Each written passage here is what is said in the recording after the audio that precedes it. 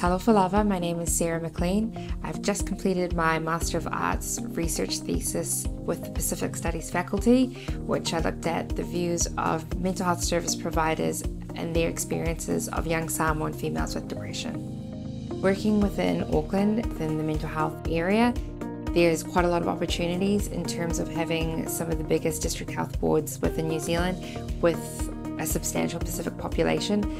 Counties Manukau, which has the largest Pacific population, also has quite a lot of opportunities in terms of mental health development. And I've been very lucky to be working in that space through a non-governmental organisation, and so being able to work and study and combine the two in terms of my knowledge and the skills has been an opportunity that I wouldn't have gotten anywhere else.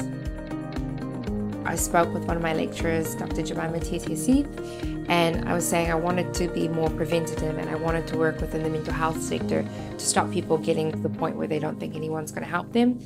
And so she helped me take a look within the mental health area, and depression was something that we both found was lacking in terms of New Zealand research and specifically within Pacific, let alone Samoan.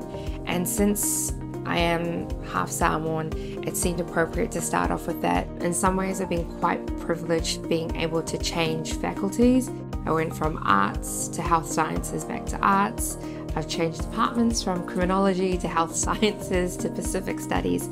And throughout that journey, the support from the staff and from my fellow students has been phenomenal. The skills that I've gained from the University of Auckland have opened the door to the career that I've always dreamed of being part of.